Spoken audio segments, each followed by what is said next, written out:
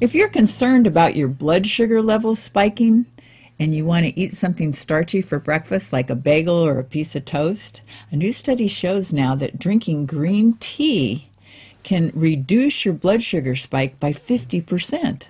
I mean, what's the mechanism in green tea that does this? It's very interesting. It's got some antioxidants in it, and one is called epigallocatchin. Oh, we're going to all remember that. Here's the gallocatchin. It's EGCG, and most people can remember that.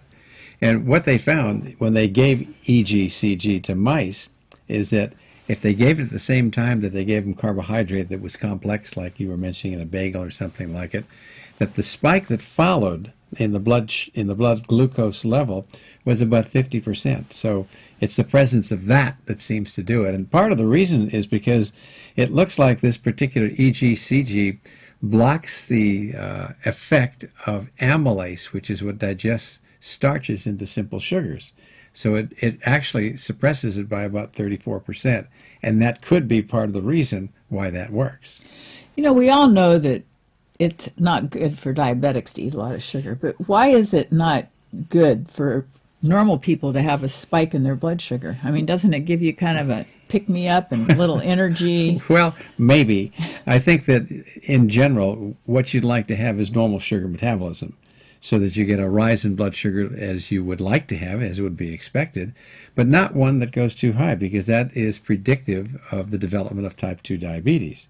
So what we'd like to see is blood sugar levels that don't go too high. When they get above about a level of 170, with 100 being the upper limit of normal, you start seeing a change in metabolism of glucose in the body, where glucose is converted to sorbitol. And sorbitol is a toxic sugar, a sugar alcohol that causes poisoning of a lot of the enzymes and other proteins that are in the body.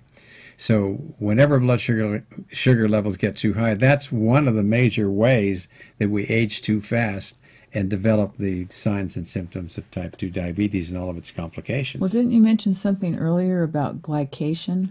Glycation is what that is. It's when blood sugar levels get to a certain level, they start attacking the protein part of the molecules in our body that can destroy enzymes and other kinds of proteins that are important for important functions in our body. Now, doesn't that lead to premature aging too? Absolutely. We age much faster. So you want to get a lot of wrinkles? Make sure that you're taking in enough sugar so that you can get to those high levels. Well, the good news is that there are other things you can do to avoid these spikes in blood sugar besides things like green tea. And while we're talking about green tea, though, I did want to mention matcha green tea, because matcha green tea is the whole green tea leaves. Everything is all ground up. And so this way it has more of the antioxidants other, and the EGCG. And all. Well, see, when you're having whole foods, whole herbs, you're doing better than when you just select out what they call the active rather than ingredient. just brewing it. They all work together. Brewing the tea leaves in the water. Right. The matcha, you get the whole thing. Yeah. Anyway. And so you're getting a lot more things than just healthy. the epigallocatchin. Yeah, that's it. Okay, so let's talk about some of these herbs and spices like cinnamon. I know that cinnamon is one, and I love cinnamon. In fact, when I make my smoothies, I always add a lot of cinnamon to it because I know that that's supposed to help to reduce your blood sugar spice. So I was thinking the perfect thing would be cinnamon toast with your green tea. The only thing is that cinnamon toast isn't good without a little honey or something sweet with it. Well, every time you add something sweet to it, you negate the effect of the EGCG. So that's the problem with that. But there are many other herbs and spices we can use. You know, things like oregano and garlic and cloves, sage, and about 50 others that do a lot to reduce blood sugar levels. Well, with Thanksgiving coming up, that sounds like good things Cloves, to season your turkey with, or and your gravy, ham. and all that, you know. And then there's things like turmeric and aloe vera and ginseng and stevia even. And stevia is a sweetener. It's a healthy sweetener. Exactly. So what we want to look for is a way to try and prevent getting type 2 diabetes. And really, this is almost 100% avoidable and reversible if you get it. And it's a disease of lifestyle. So what we need to do is pay more attention to how much sleep we get, because our cortisol levels go up when we don't get enough sleep, and that predisposes to type 2 diabetes. We need to eat the right foods, meaning avoid the simple sugars, and particularly high fructose corn syrup. We need to have plenty of exercise, because that sensitizes the insulin in our body so that it will work as effectively as it can to keep us from getting type 2 diabetes. We should weigh an appropriate weight. These are just the simple things that we can do that make a huge difference in lowering our risk for type 2 diabetes, or getting rid of it if we have it.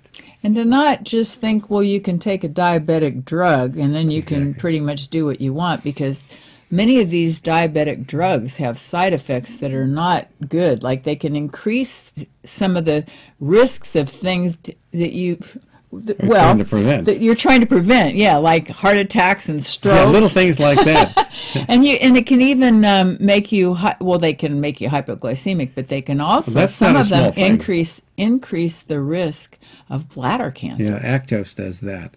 And almost every one, even the ones that are thought to be the best, the ones like glucophage, are drugs that wind up causing a lot of GI side effects in lots of people.